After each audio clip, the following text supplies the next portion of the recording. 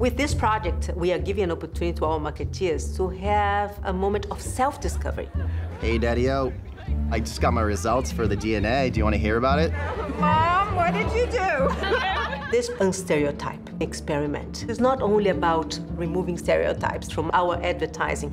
I think it's just groundbreaking for this industry. It's an experiment that is going to unleash creativity.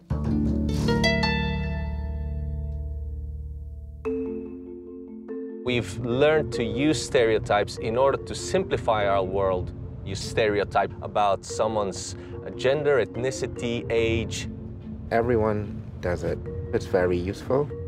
But by using a stereotype about you, I'm essentially ignoring who you are as a human being. Marketers and organizations do have a significant responsibility to change negative stereotypes. Because they're the ones who help shape cultural perceptions. Hi, I'm Margarida. I'm Portuguese and I'm 26 years old. Hi, my name is Luis Hernandez. I'm from Mexico originally. Hi, I'm Christy Blaine, a Group Creative Director at Mullen Lowe. Hi, I'm Johnny Watkins. Today, we're going to do a really exciting experiment. I'm going to find out my DNA history, my ancestry. This is an exciting time. We'll figure out what we don't know.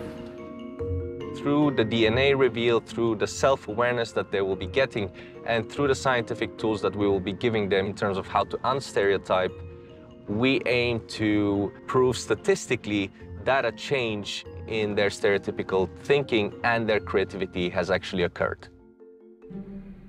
Most people are very resistant to the idea that they stereotype. So we thought that it would be interesting to get them to start seeing the world differently, starting with themselves. The unexpected part was 8% Basque, which I think is kind of cool. I'm 8% Middle East, North Africa, which is really exciting. I am 3% Ashkenazi. I found out that I'm not 100% American. I mean, no one in my family has ever talked about any kind of Jewish heritage. I love that. Hey, Daddy-O. Hey, what's happening, my son? Hello, did you see my DNA results? It's my younger brother. We are 19% Asian. Northeast Asia. Clearly something is going on with my family. I call my parents. Who am I? Mom, what did you do? It shows that we're much more alike than we think we are.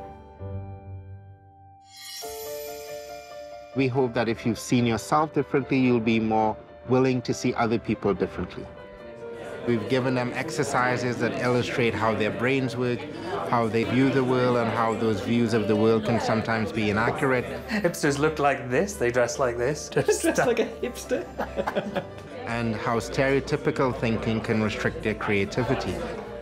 Okay, so 1 more minute, everyone. My first view on stereotyping was like putting tags on people. But no, stereotyping is about a structure of thinking. Stereotyping's not about casting. It's not just about the look of what you create, it's really about the whole process of creation. It was very, very eye-opening. The decisions that you make don't only affect your clients, they affect humanity, and that's a great responsibility.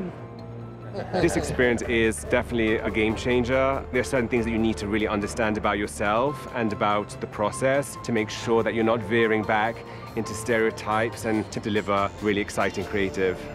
We've got lots of other clients, and very few of them are actively going out and trying to change this the way that Unilever are, and it's a privilege to be along for the journey with them.